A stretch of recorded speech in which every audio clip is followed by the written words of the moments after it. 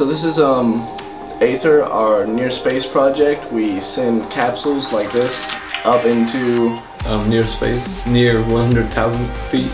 So this year we'll be launching our second Aether capsule. It's going to be going up to hopefully about 107,000 feet was what our estimated height was. Here are the basics of an Aether launch. After the Aether capsule is released, the balloon begins to gain altitude.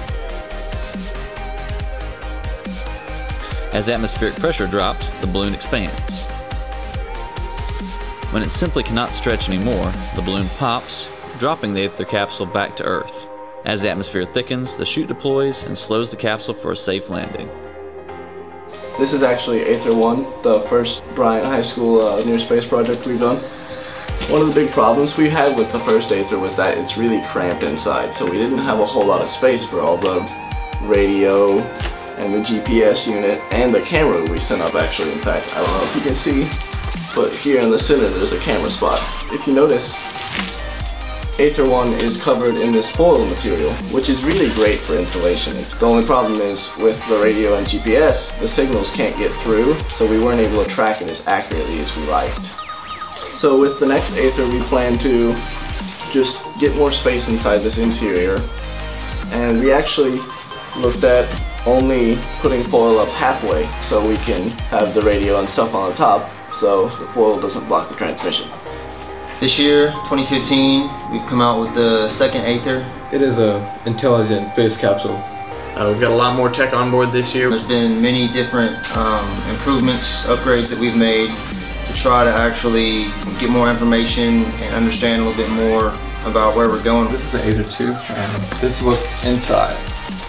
We're going to send it up about 100,000 feet in the air. We're going to get some nice pictures and footage of space and all the little things that are in it. We've added an actual side pod over here that actually holds a GoPro, and that will be facing upwards.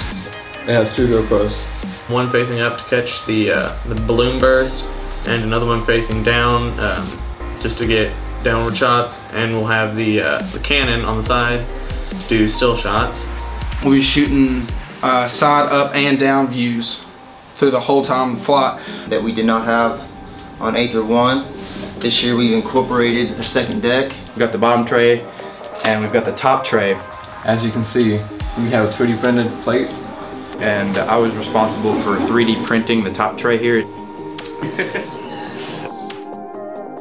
We've got the flight computer, we've got the GPS, the UAV tracker, we've got the data logger. On the first base and the bottom base. That'll be getting light readings and temperature readings. Like I said, gather more information about near space.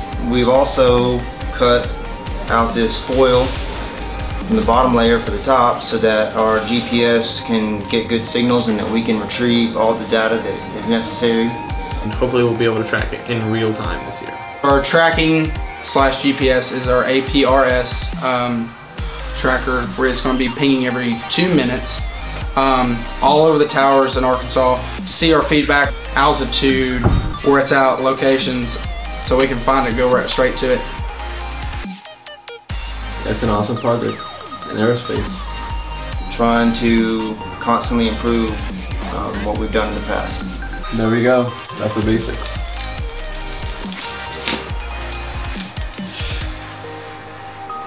Cool. Yep. All right. Good deal. Oh, do we? Yeah. Anything else? Are we ready to go, Nick? I'm ready.